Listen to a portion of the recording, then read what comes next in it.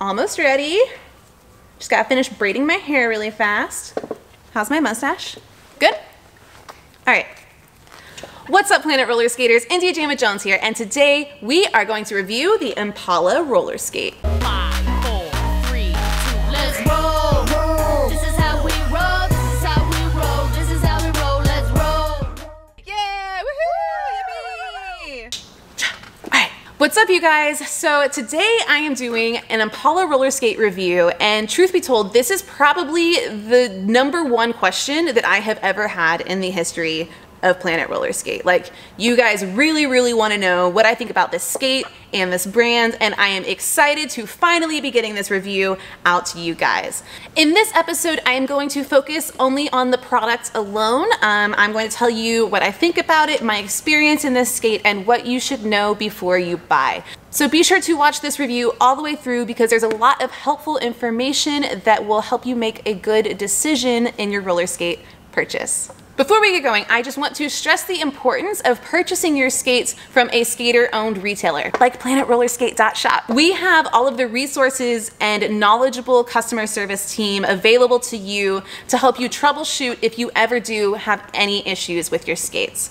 We also act as a liaison between the skaters and these big brands so that we can tell them what you guys really want and need and changes that we see that need to happen. So whether you buy from PlanetRollerskate.shop or another skater-owned retailer, just keep that in mind when you're making your purchase.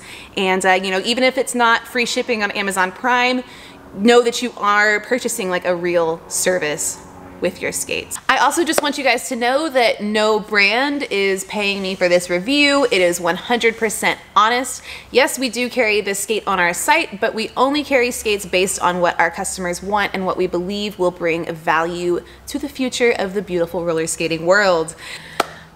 All right, so quick overview of this Impala skate. These come in at $99 to $120. They come in lots of different colors and they really tap into current fashion trends and what's popular in mainstream culture. So they have a really fun Volt green skate out now. They have a holographic skate, a Marawa rose gold skate, coral, white, aqua. So there's lots of colors and I'm excited to see what other colors they will put out in the future. Impalas come in women's sizes 1 through 10 and select colorways even go to 11, 12, 13, and even sometimes a women's 14. So not only do you have a lot of different colors, but they have full size ranges. These skates are made in China, but the factory that makes these skates has passed a very strict certification system. So the same factory actually makes Disney licensed products, which means Disney actually sends people in there to make sure that there is no child labor, no forced labor, and that everybody there is getting fair living wages. The boot is PETA approved vegan. It has a padded interior for comfort. It also has the, I believe this is called a rolled cuff for comfort. And it also has these hooked lacing things at the top here that make it easy to lace and tighten your boot when you're putting it on. On the bottom of the skate, we have an aluminum plate, a bolt-on toe stop, soft outdoor wheels, and bearings that are ready to roll right out of the box. So visually, everything looks really good, but for $99, I'm still skeptical.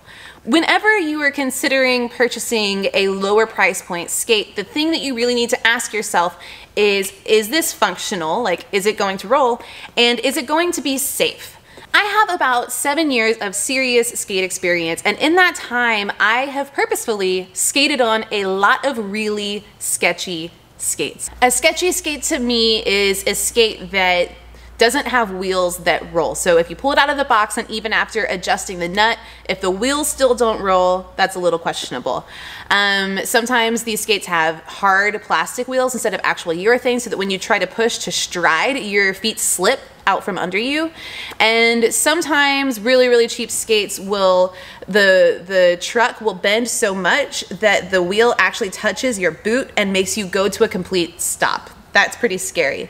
So to me, those are indicators of an unsafe skate that I would not recommend. These are the skates that are sold at Kmart, Walmart, Target, your local sporting goods store, the big box sporting goods store. These are the skates you really should watch out for. When I finally tried the Impala skate for myself, I must say that I was pleasantly surprised. I was able to roll down my street. I have since then worn them in the rink for several hours at a time. I have worn them street skating for several hours at a time. I did my best to try to make the wheel touch the plate, but I couldn't. I stopped fast and the brakes worked just fine. I felt safe putting my full force behind my stopping and behind my sprinting when I went forward. The plate itself has good maneuverability, so I felt like I could turn and carve. It has all the functionality that I would recommend to a beginner skater. And I think that's the key. Whenever you're buying a $99 skate, you really got to bring your expectations to the $99 level. And what that means is you are absolutely going to sacrifice comfort, quality, and durability in purchasing this skate over a mid or higher price point skate. If you are an experienced skater, you'll be able to tell pretty quickly from skating these skates that they aren't the most quality parts. You can just feel that the performance isn't quite there. The thing that you really need to be concerned about before you purchase these skates is the durability. As far as durability goes, these skates do come with a 3-month warranty. But because the boot is synthetic, it does break down quickly. So if you plan on doing any sort of like aggressive or rigorous skating, there's a good chance that this boot will not last you very long. Now, there have been some reports online of the heel ripping off of this skate right here, and sometimes that's happening before the 3-month mark, and that's one of the big reasons that we wanted to wait a while before we did the review for these skates, because we wanted to give you guys as much information about them as possible. Like, we've seen these reports online, but on our end, in the past year that we've been selling skates, we've only had 2 instances of people having issues with the skate ripping. Our friends at the Moxie Skate Shop have only had 2 instances, and also our friends at Wicked Skatewear have only had 2 instances. So as far as we can tell, in relation to how many skates are actually sold, the ones with defects are not that many. But with that being said, there have absolutely been reports of the skate ripping. I actually just got off the phone with Impala, the company themselves, and they let me know, starting with the coral, the material is thicker, which I actually did notice with this skate, and the heel is reinforced. So hopefully that problem has been fixed. Again, if you buy from a skate retailer, please let us know if you are having these problems, and then we can make sure we communicate it to these brands. But yeah, let me know in the comments below. I want to hear if you've had Impala roller skates, how long they've lasted you, and how often you skate in them, because I think that would be really good information for anybody planning to buy these skates. As far as comfort goes, I've skated in these for up to 3 or 4 hours at a time, both in the black version and the holographic version. I didn't get any blisters or anything. I didn't have any pain that I recall. On the other hand, Pigeon has wide feet, and she found these very painful. So if you have wide feet, this might not be a good option for you. The holographic materials, like the holographic and the rose gold, are pretty stiff and they don't have much give. And actually most of the material, since it is synthetic, is quite stiff. So if you're between sizes, I would definitely err on the edge of the bigger size. Just give yourself some more room in these boots because they are pretty stiff. All right, so who would I recommend the Impala roller skate to?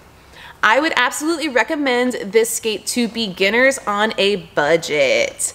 So if you are just dipping your toe into the roller skate waters and you don't know if you want to get all the way in yet, then the roller skate is a great skate. I call it the gateway skate. It's something that rolls good enough and functions good enough and looks good enough that you feel like you're a part of roller skating. You feel the wind in your hair, you get the freedom in your heart and the sparkle in your eye.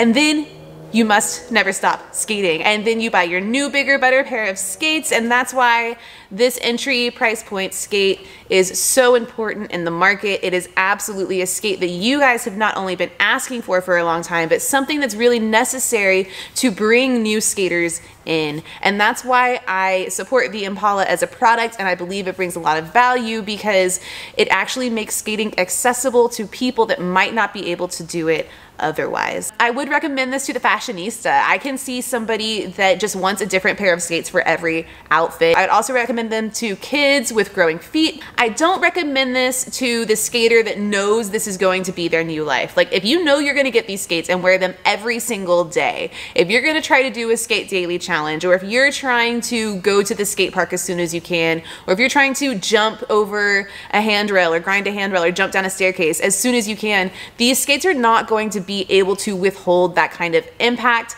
And even if you are successful doing that kind of skating, kudos, awesome, but they're probably not going to last you a very long time. So if you see yourself at the skate park, jumping staircases in the streets, you might want to save up and invest in a higher quality skate so that you don't end up buying 3 pairs of a less durable skate and just shredding through them fast, you know?